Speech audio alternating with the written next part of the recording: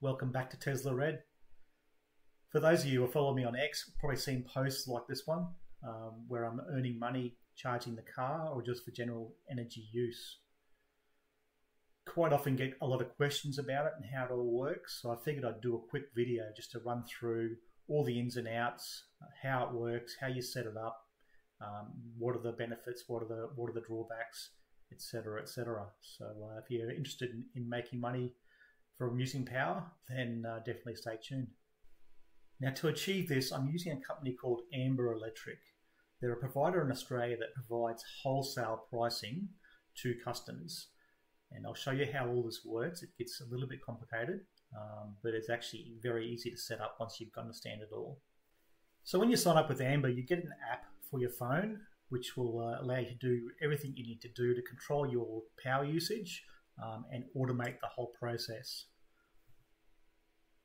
The first screen we see here is the pricing. Amber uses a wholesale pricing, so it's every 30 minutes there's a forecast pricing, and you can see the current pricing on the main screen there as well. So you can scroll backwards and forwards through the day and see what's going to happen with power, making decisions you need to make as far as power usage and that kind of thing as a result. Certainly many sunny days you'll get negative prices through the day, so that's a good time to charge a car up. Sometimes there'll be predictions of major spikes later on, which we'll cover later. So your settings screen's got a few different options here, set notifications, email, SMS, etc., etc. But the real important screen is this one here to set up. You've got the option to set up automation in general, so you can have it totally manual if you want it that way, or you can have some AI smarts automating the process for you. So you select that on. There's two other options for the different algorithms. One being a earnings optimizer, which will take most advantage of any price spikes, dips, etc., and charge your battery proactively and discharge proactively to take advantage. So the other option here is the battery booster. Now, I don't use this one, so I can't comment too much, but my understanding is it's a less aggressive algorithm. It won't cycle your battery as often. It will try and keep more battery charge and less chasing of profits. So in addition to your automation screen, you've got the screen here which shows you what's going on, how much green energy is in the grid, current buy price. You can switch that to sell price as well, current battery level, and what's happening in your network. Now today I've been charging up my car, so it's almost at a full charge now. So it has cost me a little bit, but I'll export tonight to make that up. And there hasn't been a lot of solar, unfortunately. If we switch over to the plan page, this is where you can see what the automation is planning to do and what steps you want to potentially take. So at the moment, we're in self-consume mode. It's planning to do some charging between 1230 and 1300, and the price is low. It's down almost zero there. And then it's got a plan in dispatch at 1900 when its prices are higher. Now, in addition to that, I can go ahead and make my own choices, even though I've got the smart shift active. So even though the algorithm's running, I can override it at any time and make my own decisions. So if I click on control my battery, there's a few shortcuts here. So I can charge for 30 minutes, dispatch for 30 minutes, preserve the battery energy for 2 hours. These are the shortcut time periods. Preserve will just hold whatever's in the battery now, and any excess power you need other than direct generating via solar will come in via the network. And consume battery energy will stop it from importing any energy and only use what's in the battery and your solar. So with all those, you've got those default times, but you can also click on them and set your own time as well. So here for a charge, I can go 60, 90, 120, hit start charge, and that will start the battery charging. So you've always got full control, which is really great. It doesn't. There's nothing that you can't override. You can be as involved as you want and as uninvolved as you want. It's up to you. Now, a question I do get occasionally is, will this cause my battery harm? Will it cause degradation, etc.? You are cycling the battery slightly more than you are in normal use. Now, I'll say first up that I'm not a battery expert. I've spoken to a number of battery experts, and I've also spoken with people who have used this system for a lot longer than I have. And so far, none of them have indicated any issues at all.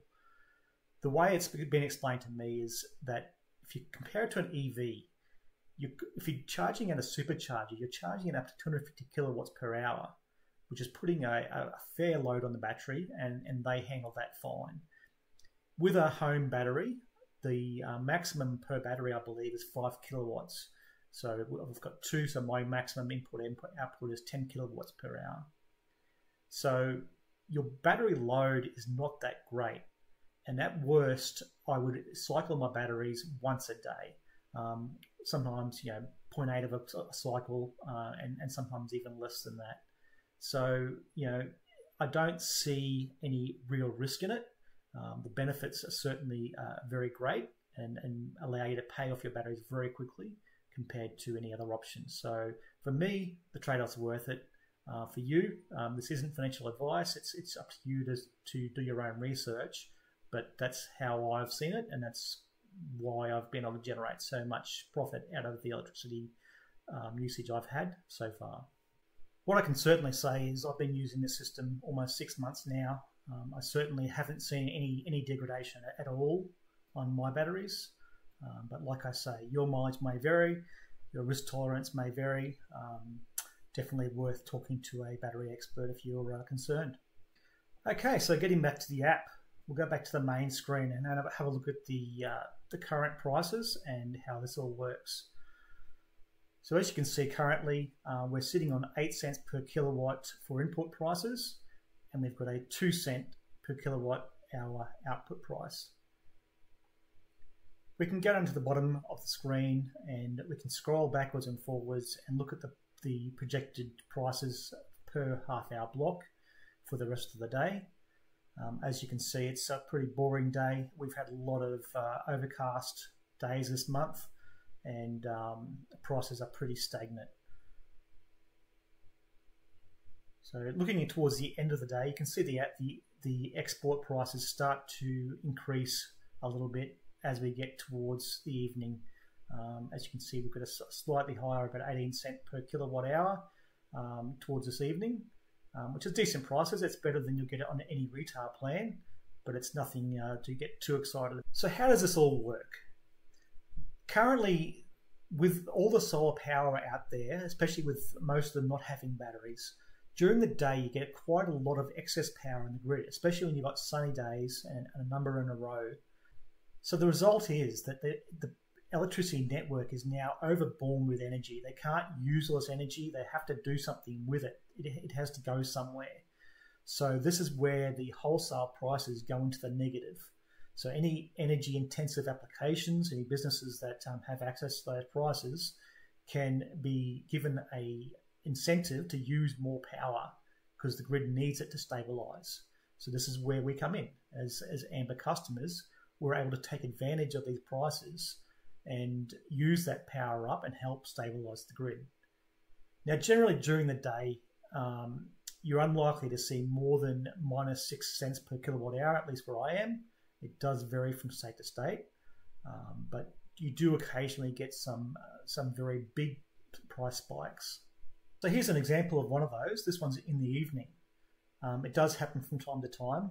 As if you haven't already picked up, I'm not an expert in energy or electricity grids, but I'm hoping someone out there might be able to provide more details in the comments. You can see here, so it's at 7 p.m. We're getting minus 84 cents per kilowatt hour for our usage prices. Fantastic time to charge the car up. And actually in this instance, if you look down the bottom there, so it's at 6:30 p.m. we were having a price spike where we were getting paid $2.76 to export power.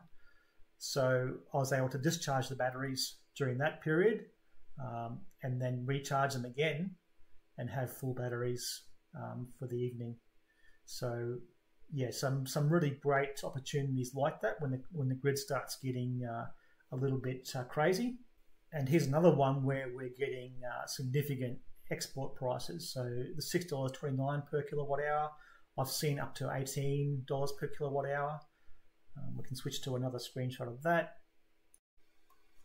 So you can see here there's a quite a long period where we're getting between $17, $14 and $18 per hour per kilowatt hour. So that particular night was only very recently, and was a record. I think I earned $130 just that night in an hour or so exporting power. So yes, the payoffs are quite good. I haven't had to pay a single bill since I joined Amber, and I'm earning between $40 and $100 per month. So it's definitely worth it in my book. So coming back to the app, we can see that the prices have changed a little bit since we were here last. We're now at 9 cents per kilowatt hour, but you can see during the lunchtime period we've actually got some decent pricing coming in as the sun comes out a little bit more. It's not quite the negatives yet, but it's getting down there. Now, like I say, you don't need to monitor this app. You can let the algorithm do it all by itself. I like to get in there a bit more and try and take better advantage of some pricing. It probably doesn't make that much difference, but it's just the way I do things. You certainly don't have to be that involved. I'll also say that your usage costs will vary. The daily. So at the moment, we're last 30 days is $163 in profit. Certainly, yesterday was a pretty ordinary day. Only made 58 cents. We can sort of go through. Like I said, most days have been very overcast, so we haven't had great profits. There was a good one there, $110, and I get kind of one of those every month.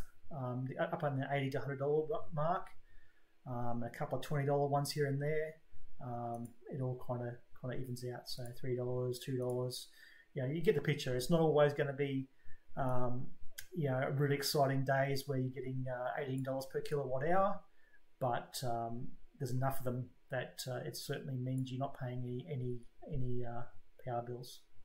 Now, if all this sounds good and you want to try it out, please use my referral code. It'll give you $30 sign-up bonus, and also gives me a $30 bonus as well, which will help make this channel better.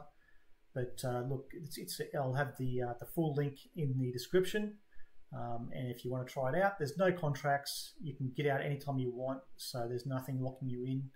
But I've certainly found it worthwhile, and I hope you do too. Well, if you've made it this far, thanks for watching. Really appreciate it. Please leave some comments. Let us know what you think about the whole process. Any questions in the comments section.